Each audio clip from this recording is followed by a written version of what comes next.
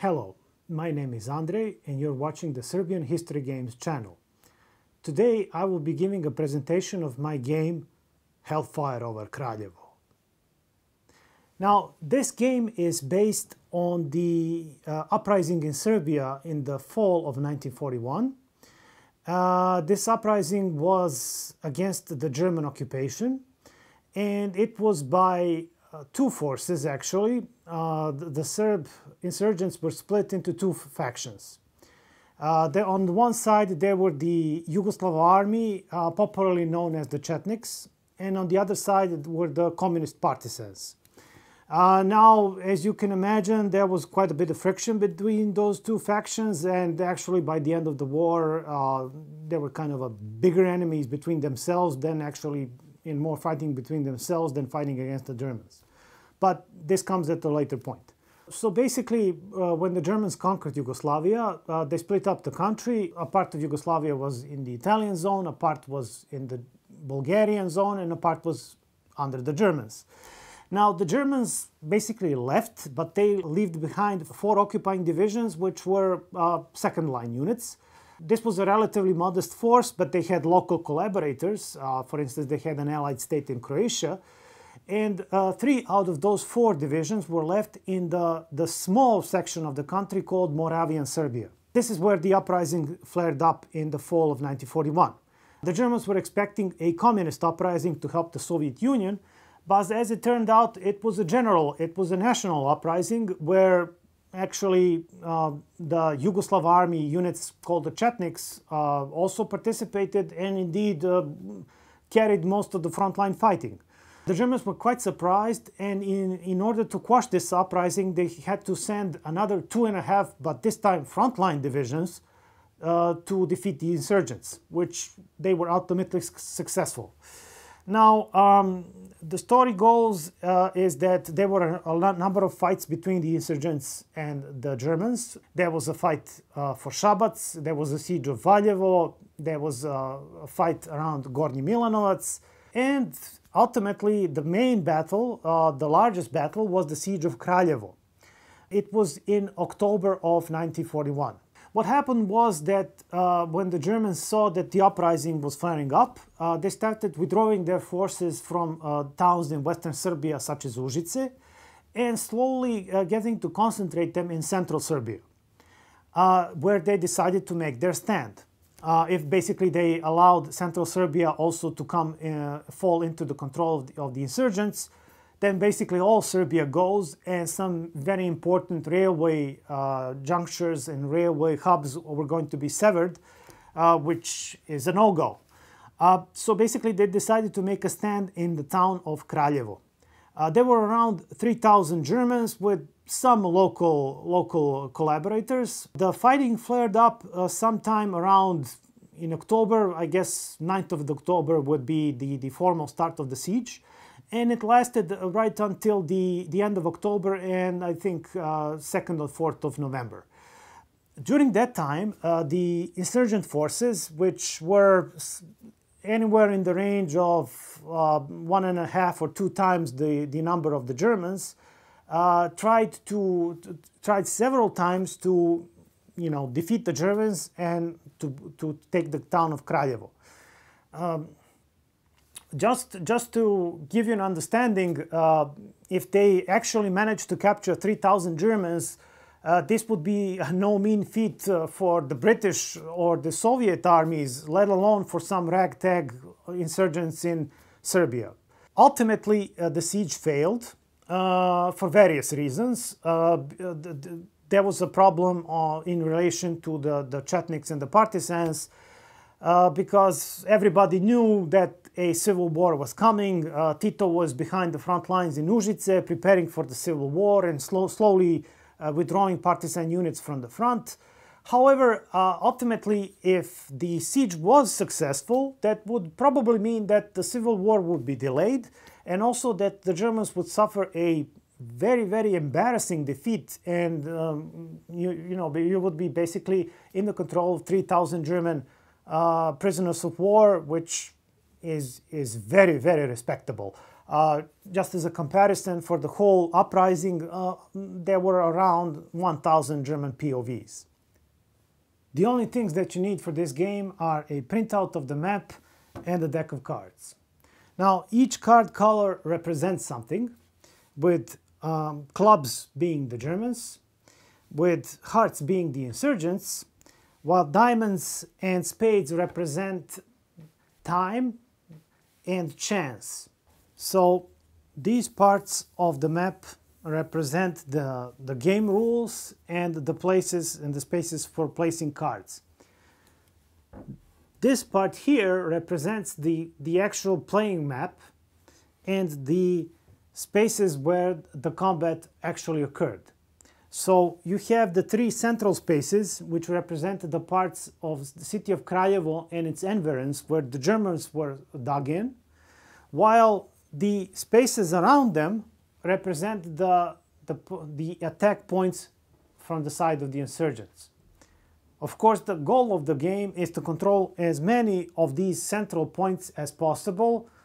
Of course, if insurgents control the city of Kraljevo itself, then the game is over for the Germans. Now, the chance cards are placed in a specific place, while the time cards are also placed in a specific place, but you randomly take out two of them. And you will be seeing, of course, these are placed upside down. And when you draw an appropriate time card, you will be consulting the time card effect, and you will be seeing which of the historical effects are going to happen when you draw that card. Prior to that, each player would be placing the insurgent and German cards in the appropriate spaces. The insurgents start at the surrounding Kraljevo, while Germans start inside of Kraljevo. Now, each side has an appropriate deck at the start. They don't have all of these cards. For instance, the insurgents don't actually have the king and queen at the beginning, but they can get them if the appropriate time effect is drawn. What you do is you place an appropriate number of cards upside down. The cards are only disclosed if one or the other players decide to attack. What is important is to have as much as a numerical advantage in the attack spaces. So each of your cards has an appropriate numerical value. For cards from 2 to 10, this value is obvious. From cards for the king, queen, jack, and 1, these values are 14, 13, 12, and 11. The point being is that when a combat occurs, each side turns around their cards, shows them, and each side draws an appropriate chance card, which is added to their total. So in this case, the insurgents would have 20, while the Germans would have 27. This means that the insurgents have narrowly avoided destruction because the appropriate difference for destroying each card is 8. So you have to have a difference of 8 if you want to destroy the opponent. However, if the Germans were defending, each of their cards would be worth +2. So that means +4, which means that the insurgents would have to lose 1 card, and in which case they would lose their card of minimal value. It would go in the destroyed deck, and potentially this card can come back if the insurgents draw reinforcements. Now, the Germans, being outnumbered, have fewer cards, and their card value is less than the insurgent one. The Germans have cards from 3 to 9, and the king and the queen. The insurgents, on the other hand, start with cards ranging up from 2 to the jack. So they have more cards, but their top cards have a lesser value.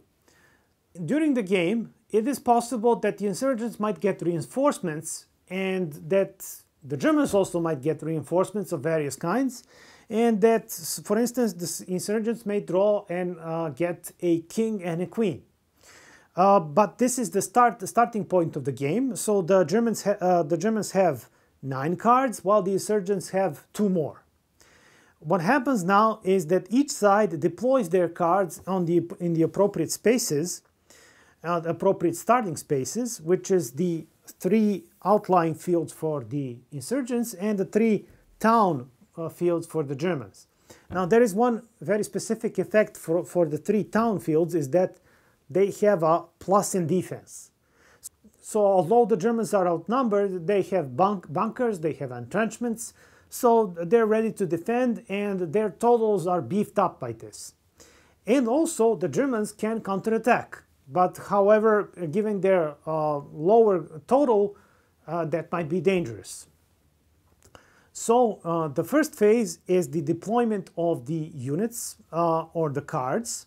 I will be placing them face up so you can see, but the actual players will be placing them face down so the other player can't see what they're placing where. Just to note, the German defense bonus are different. There's a bonus of +2 per card in the city of Kraljevo and a +2 bonus in the airport province or airport space. However, the agricultural school only has a +1. That is because of the reason that the agricultural school represents the main point of attack for Kraljevo, because it's not defended by a river. Both the airport and the city of Kraljevo are behind the river, so they're obviously much better for defense. What we can do is we can start deploying the forces, and the insurgents deploy first, and they deploy units. They deploy a total of 4 cards. Then the Germans deploy a total of 3 cards. This is not necessarily that they should be deployed according to the highest value or not. It's just you're bluffing the other player. You're just placing cards randomly. I mean, you can place a jack here and a 2 here. But nevertheless, for this example, we will be deploying them, and according to their more or less value. So in the final round, the insurgents just deploy 3 cards, and they will be deploying them, and the Germans also deploy their 3 cards. So of course all of these are turned upside down. You can't see what the other player has, but you can see that they have 4 cards here and the Germans 3 cards here. So there might be an attack coming from this side. And from this side, or perhaps from the Žiča monastery side. So the cards are deployed.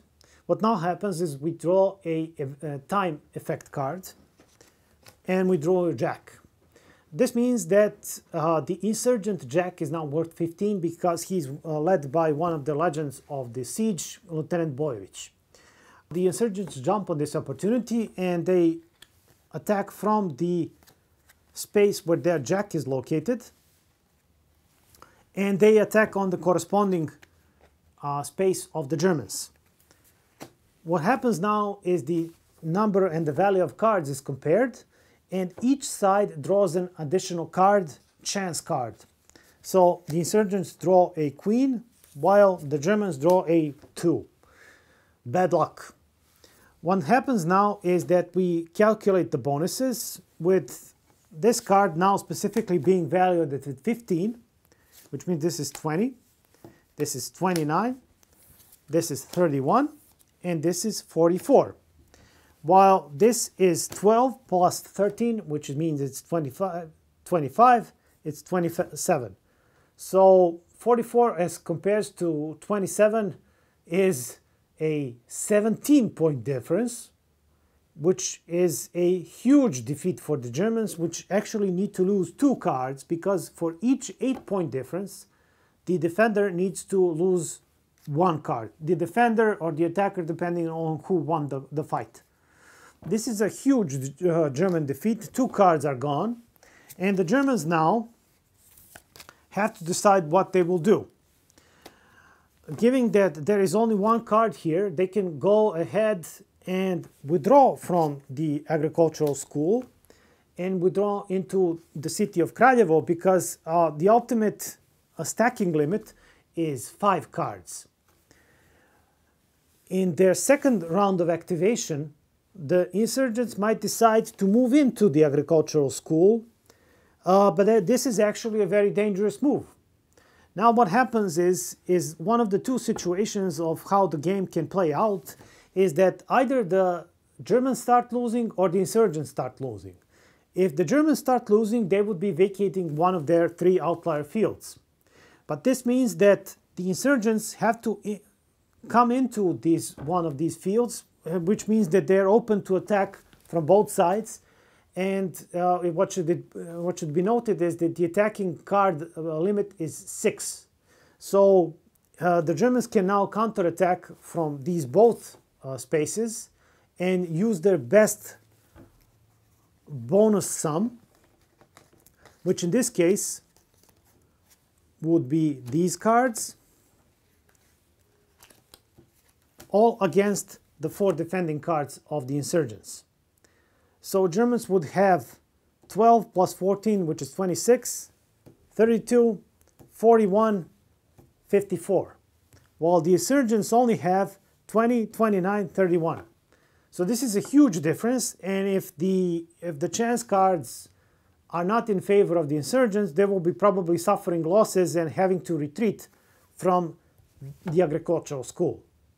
So this is how the game plays out. For instance, if the insurgent attack at the beginning was unsuccessful, the Germans might decide to take offensive into their own hands and start attacking the insurgents, deciding to try to whittle down their number even more. So basically what can happen is the insurgents can take neither of these fields. They can take one, in which case the game is a draw. They can take both the agricultural school and the airport, in which case this is a minor victory for the insurgents, or in case they actually take the city of Kraljevo, they have defeated all the Germans, and this is a major victory for the insurgents.